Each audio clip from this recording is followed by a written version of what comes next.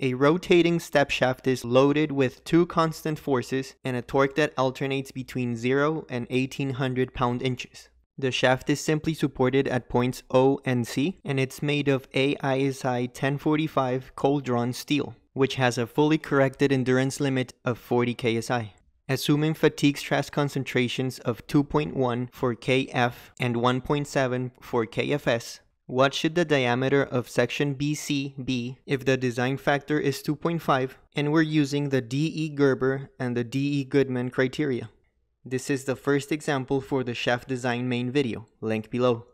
From that main video, we know that we can solve for the design diameter from the factor of safety equation from both criteria.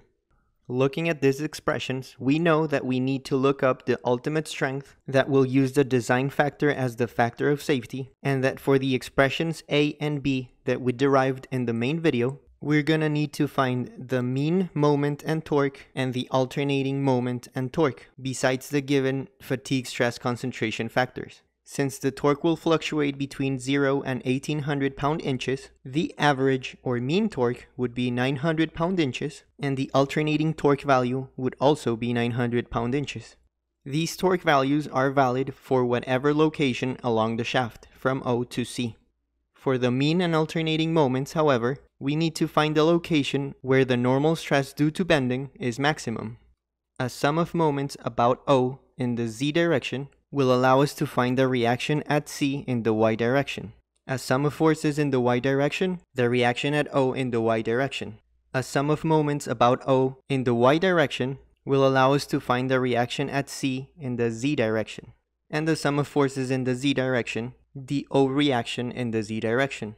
These values that we found allow us to draw two shear diagrams and two bending moment diagrams. One pair of diagrams in the XY plane and another pair of diagrams in the XZ plane. The normal stress due to bending will be maximum at the fillet where the stress concentration happens. With the moments about the Y-axis and about the Z-axis at B, we can find the total moment at B by using those perpendicular values as the components. If the given forces are constant and the shaft is constantly rotating, a point on the surface at B, which was once under compression because of that bending moment, half a turn later will be subjected to tension with the same magnitude of the bending moment. This means that the moment will alternate between a positive and a negative value, always fluctuating around 0, which happens when that point on the surface is located on the neutral axis of the bending.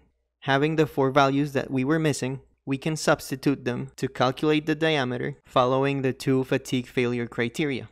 For two more examples on shaft design, make sure to check out the links in the description below.